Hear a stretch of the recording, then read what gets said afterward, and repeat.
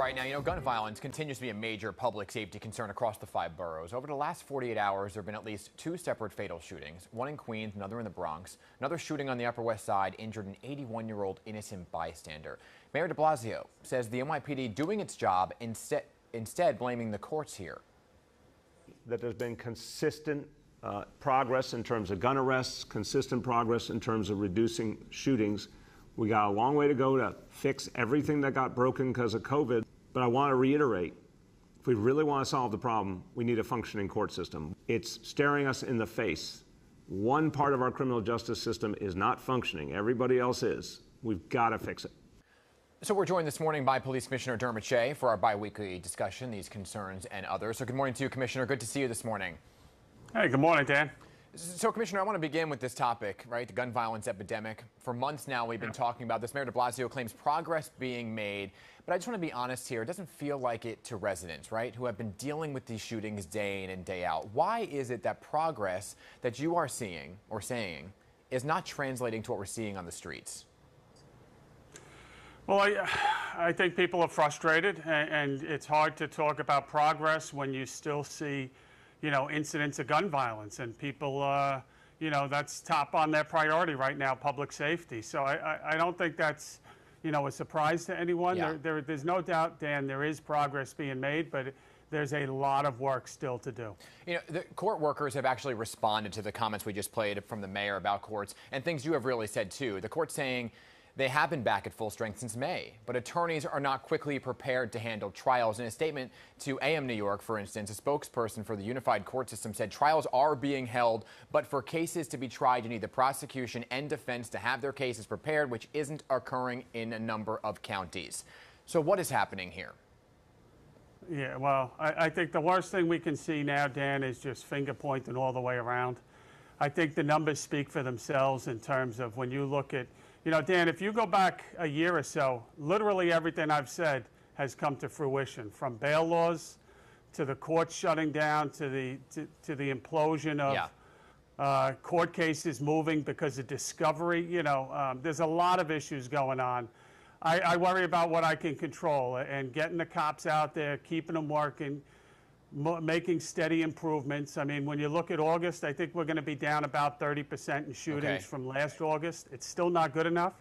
But Dan, there is no doubt that we need the courts operating at a different level than it is now. And community groups, violence interrupters, we've talked about this, right, out on the streets. They don't seem to be preventing the shootings. Are you reassessing how you're addressing gun violence? Well, we know what works, Dan. I mean, you need the best trained police officers in the country. You need good resources. You need them out there, and you need to stop these people that are carrying guns and then hold them accountable. We've talked about the back end. I mean, there's a backlog of cases for sure. Violence interrupters are a piece of it, but the main thing that we need is we need our detectives, we need our cops, and then we need consequences when they make these cases. There's a cycle of violence. Last night in the Bronx, we had a terrible shooting where it's, two brothers, I believe, both shot. You have an arrest that's being announced right now. That person was just paroled for another shooting. So, there you're showing a police-involved shooting, guns. 2 days later, we had another police-involved shooting in the Bronx. It's the cycle of violence of guns, gangs, and no consequences is what needs to be interrupted. And to the court system issue, Dan, you've heard me say it. Go look at the levels of incarceration at the state and the city level. And then you get to the heart of the issue. All right. When we talk about public safety, it can mean a lot of things, right? And a lot of it has to do with what we're seeing on the streets in terms of COVID as well. And there's a mask mandate now in place for officers who are not vaccinated. They also have to wear masks when interacting with the public in schools, public transit, so on and so forth.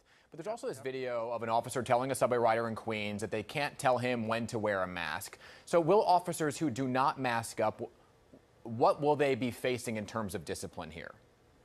Yeah, I mean, I saw that video. I thought it was very inappropriate on the side of the officer, quite frankly. I mean, we got to be better than that. So, You know, I've spoken to Rodney Harrison on that issue. We will take care of that. I mean, there is an expectation.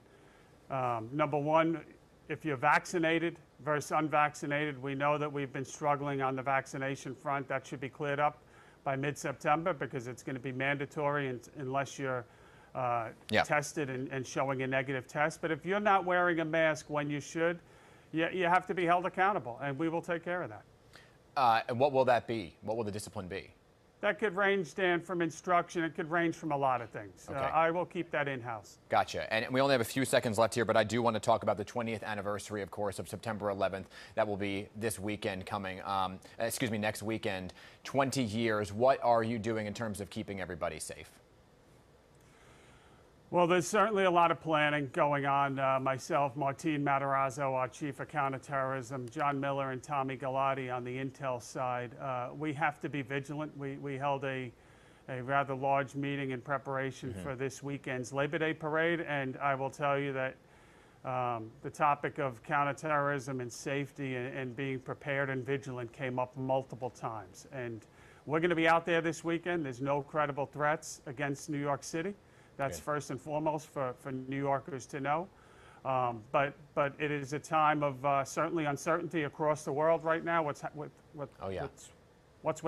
in the Middle East, and we all have to be vigilant. If you see anything out of the ordinary, report it to your local police. Understood. Commissioner Dermot Shea, always appreciate the conversation. I like the polo look this morning too. NYPD Hispanic Society. Sporting their wear. There you go. All right, Commissioner Shea, thank you very much. See you next time. Thanks, Dan.